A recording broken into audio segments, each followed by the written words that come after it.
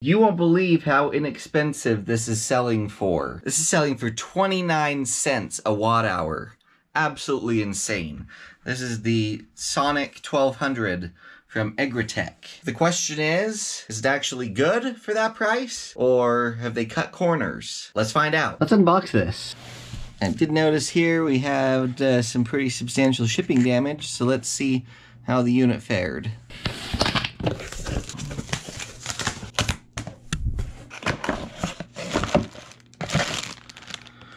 Alright, we got a 12 volt cigarette style plug to XT60. And we got an AC charging cord. Notice there's no charging brick. We've got a Bible of documentation here. This is quite the book. Looks like that just has a bazillion languages, so that's why it's so thick. In reality, there's only 22 pages. And here's the unit. The shipping damage made it to the unit.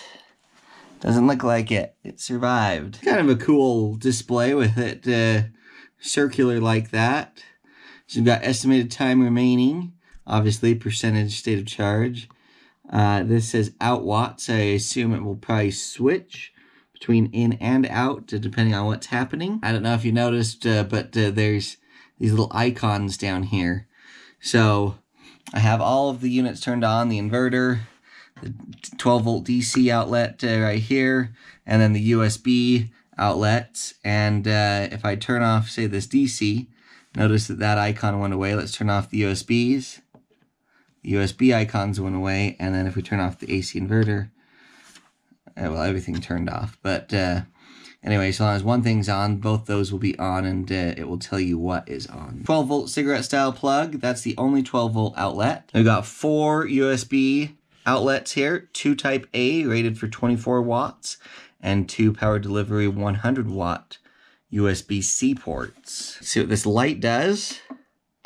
Low, high, SOS, and strobe. So that's nice. Looks like we've got a nice wireless charging pad up here. However, notice that we are not charging at the moment. And that's because you need to turn the DC power on. Not the USB power, the DC power. So here we go. We'll turn that on. And there we go. We've started wireless charging. I really like how huge this handle is, but yet it folds out of the way and leaves you a very nice flat surface. I've got 2 AC outlets on this side and the inverter on-off switch right there. This little vent opens up and reveals our inputs. This just says solar input. I would like to see some kind of annotation as far as what the specs are for how much voltage you can push into this, because you can easily blow up the MPPT solar charge controller if you hook up stuff that has an open circuit voltage that's too high. It is noted here, our PV input is 10 to 24 volts, 12 amps max, the limit of 200 watts. It's not great, at least it's 200 watts, but I would have liked to see more. Its rated capacity is 999 watt hours.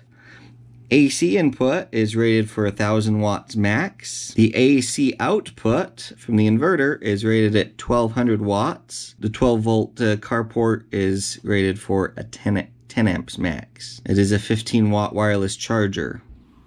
In the frequently asked questions section here, it says this uses just a standard lithium ion battery. And at the specs up here, it does not say anything about battery chemistry. So I'm going to have to assume that this does not have lithium iron phosphate battery chemistry, which is another bummer. It will start regulating itself and restricting itself based on the battery charge level. Been charging for a minute and the fans have turned on. Let me let you hear how they sound. It's a very soft hum. It's audible, but it's not outrageous or bothersome. Can, and if so, how long can this EGRETECH run a full-size kitchen refrigerator for? This is my main fridge that I use on a daily occasion in my kitchen. So it gets opened and closed and used frequently. So a real-world test Let's see if it is able to run it, and then if so, how long it will power it for. Turning it on, 3, 2, 1. I also completely forgot to show you the time when I started this. I started it at exactly 2 p.m. We've got a big issue here with this power station when it comes to running a fridge. When this senses no output from the AC outlet that's 5 watts or less for over an hour, it automatically shuts down the inverter. Well, that's a problem because your fridge shuts off and can be off for longer than an hour. Still needs to be on, but as you can see, the light is off and there's no AC output anymore. So that's a big issue with this. So can this run the fridge? It can run it, but you better not need it for more than 1 cycle. So I'm gonna say no, it cannot run a fridge, just for that reason. Can the EGRETECH Sonic 1200 power an electric hot plate?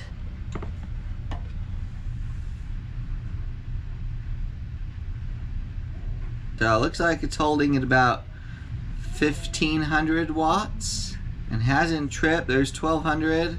This is interesting. I'm suspicious that this is doing something funny with the voltage. Let's test that quick. I've got the power station turned on its side so we can kind of see the voltage here. 121.5, 0.7, 0.4.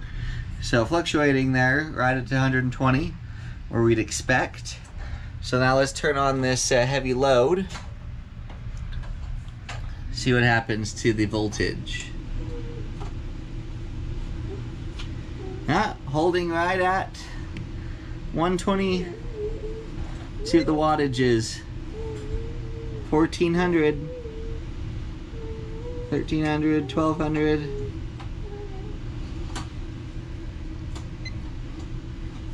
Oh, there we go. Now the voltage has dropped down to 108.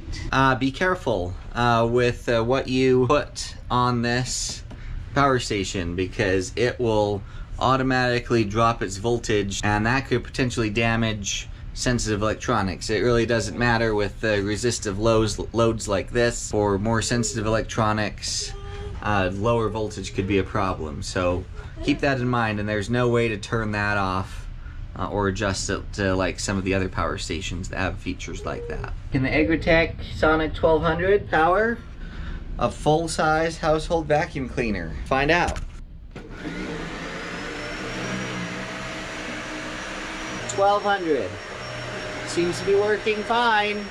Can the EGRETECH Sonic 1200 run a batch of wash? This is a gas-powered dryer. It runs off 120 volts. You can see both machines are plugged into here, and you can see that the 240 volt outlet right there is empty. It takes an incredible amount of surge to get this drum started. Let's start with the dryer and see what happens.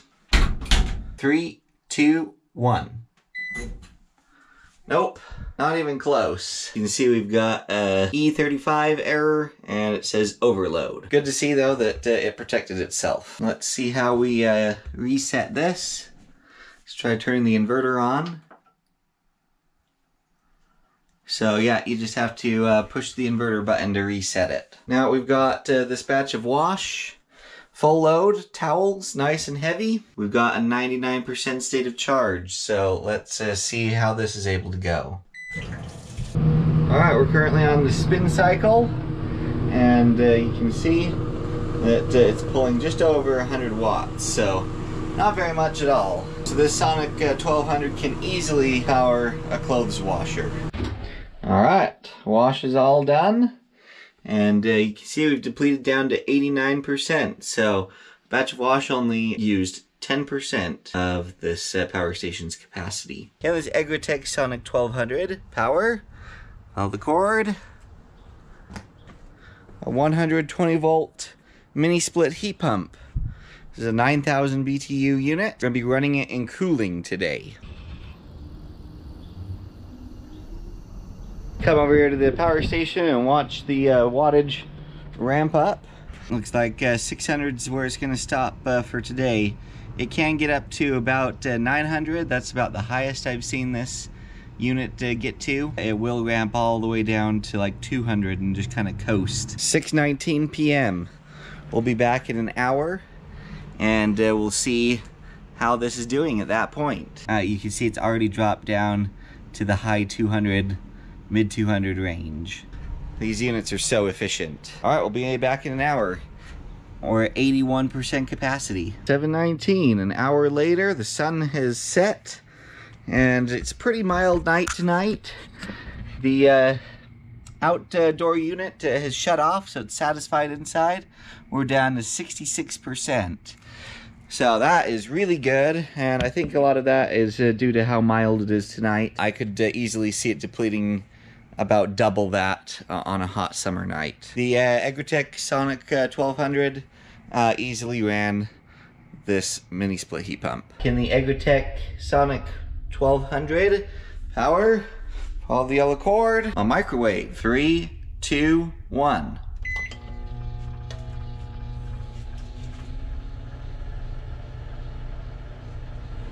It's running it. 1600 watts, almost 1700 right now, coming out of the power station. Oh, the microwave is like dying. So it lowered the voltage. Does not sound happy. So it ran it, and it ran it for the first couple of seconds at full power, and then it shifted its voltage down. I really don't like that. It really should just cut out on overload, then try to lower the voltage and potentially ruin electronics. So I'm gonna say no on that, just because there's no way to disable it automatically lowering the voltage, and I think that's very risky and dangerous for your electronic devices. In the EGRETECH Sonic 1200 power a full-size gas furnace. Powering this furnace via this easy generator transfer switch. Highly recommend this unit if you've got any kind of critical 120 volt appliances like this that are hardwired, that you need to be able to plug an extension cord into and power during a grid down situation. I'll leave a link down below for the video of when I installed this unit, so you can check that out. There's the hot surface igniter. That's pulling just over 120 to about 120 watts. Alright, now the fan is fully up to speed, and you can see we're pulling just over 400 watts. If this was fully charged, you'd be able to get a little over 2 hours of runtime off this power station. Can the EGRETECH Sonic 1200 power a high-end gaming desktop? We've got 3 4K monitors. We've got a gaming benchmark running in full 4K on that one. And as you can see, the Sonic 1200 is powering it no problem. We've got just under 600 watts getting pulled. You can see that there's nothing plugged into the outlet back there. So on a full charge, a super power hungry PC like this would be able to run on this power station for just under an hour of time. Now that's assuming that I'm pushing it to its limit with something intense like this game. If I'm just doing normal work stuff, what have you, obviously my power consumption is going to be lower and my runtime longer. Found an interesting issue with this EGRETECH Sonic 1200. If I turn this inverter on, I went to charge the power station at the same time, so you plug this in and watch. The inverter shuts off. You cannot charge this from AC wall power at the same time that you're trying to discharge from the outlets. So it does not have pass-through charging, which is kind of a bummer. 2024, most power stations have been able to do that for a number of years. I know what's happening inside. They're using the inverter basically in reverse to charge the battery, which is a fantastic design because you don't need any kind of power brick. You can get really good charge rates. Super easy to just put a little relay in there that just passes power from the wall through to the outlet, so that way they still stay on and enabled even while you're charging from the wall. USB outputs, and the DC output work fine. Let's test the recharge time. Now if we look at the claims from EGRETECH, they claim it will reach 80% in 1 hour and fully charge to 100% in 1.6 hours. So let's see if those claims are true. Starting in at about 700 watts, we should see this climb up to about 800.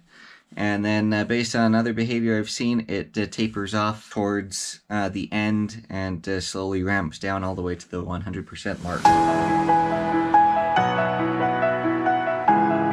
Coming up on the hour mark right now. And we are 77%. So close to 80, but not quite. Just 3% off. I missed it changing to 100 by a few seconds.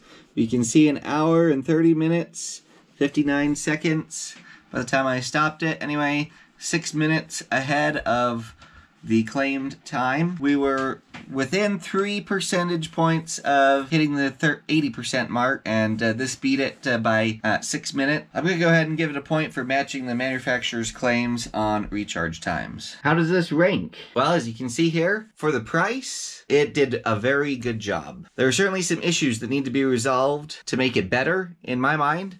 But with those changes, I'm sure price would increase a bit. Anyway, be sure and check out my full spreadsheet where you can see how this compares to every other power station I've tested on this channel. It's very helpful to see how they stack up for any of your particular needs. This concludes the testing on this power station. First, the things that I like: a nice handle, to wireless charging, high-powered USB outlets, nice light, cool display, does not have any kind of charging brick. Very simple, very straightforward, easy to use. For how much power it packs, it's very small and very lightweight. I personally would rather spend money on a lithium iron phosphate battery chemistry for a power station versus this. This could be a good fit for you if lightness and portability is the most important thing, and you're not using it very frequently. Other gripes: there's no way to change when the inverter turns off. It does not work well to run fridges. Even though it's capable of running a fridge, it does not work well for that. I do not like the fact that it will go over its rated output, and then after it's gone over its rated output for a period of time, it automatically turns the voltage down. I know there's other power stations that have that feature built in, but you have the ability to enable it or disable it. Pass-through charging. That's kind of a bummer too. I would love to see it be able to support pass-through charging. The other gripe that I have, and this one is small, but the fact that you can only do 200 watts of solar for a power station this size, I really think it needs to be 500 watts. Again, we're in 2024. All the power stations that are this size support 500 watts, at least 400 watts, but most of them 500 watts minimum, and can go up from there, allowing us to maximize the solar input and recharge this in a matter of like 2 hours instead of 5. Right? Because rarely do you get 5 hours of ideal sun. But these are just my thoughts and opinions. So sound off down in the comments what you guys think. You guys are all so smart and have fantastic ideas and thoughts to contribute, and I love hearing from you. So please leave a comment. Please give us a like and a subscribe if you appreciate these kinds of real-world tests and real-world opinions. We'll catch y'all next time.